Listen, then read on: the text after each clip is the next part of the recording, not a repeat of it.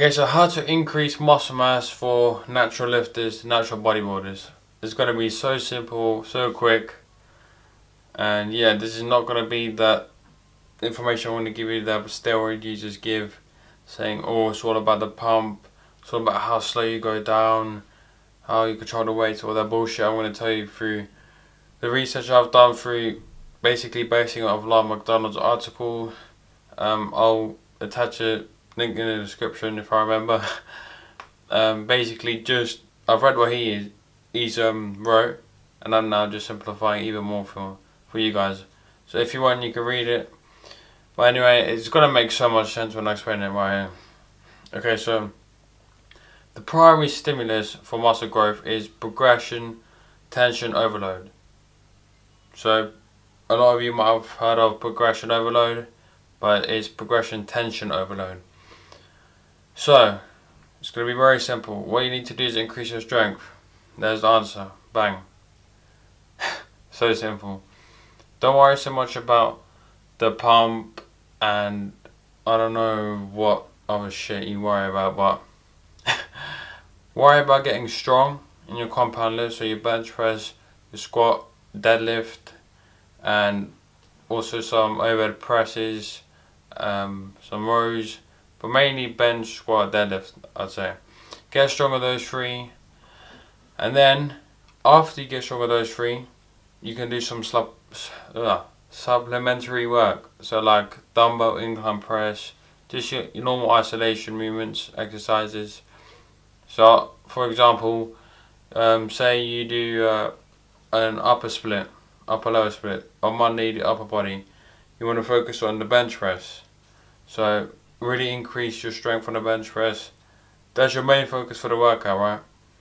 Now, after you've increased your strength on your bench press in that workout, now we go into supplementary work. Incline dumbbell press to the upper chest. Then we can do isolation movements, tricep press down, stuff like that. So basically, power building. That's what I'm going to call it. And that's what I think most people call it. And that's, if you don't know, the split that I'm going to follow for this bulk is power building, getting really strong. But the reason I'm saying get really strong to increase muscle mass is because think about this. When are you ever going to see an individual bench press 150 kg or 180 kg or something like quite heavy, and they're going to be really, really skinny with a small chest? That's not going to happen. Plus, when you are going to the higher rep ranges, say 8 to 12, then by the time, because you've increased your strength already, by that time you'll be able to handle a lot more weight at that 8 to 12 rep range.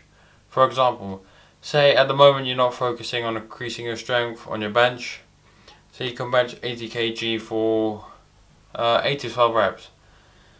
Now, in the past 6 months, you've been really concentrating on your strength. You can bench about, let's say, 110 kg, maybe for 5 reps. Now, you can go back to your bodybuilding work, and you'll be able to handle about 100 kg for 8 to 12 reps.